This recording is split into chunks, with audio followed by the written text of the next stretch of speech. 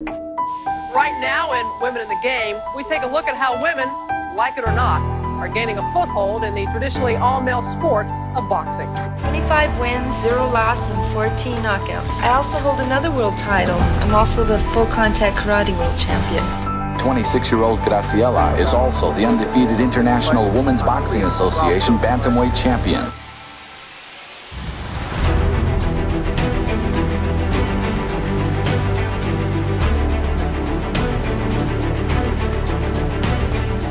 If I was going to prepare women to defend themselves, I wanted to make sure that what I was teaching was not going to, instead of helping them, get them killed.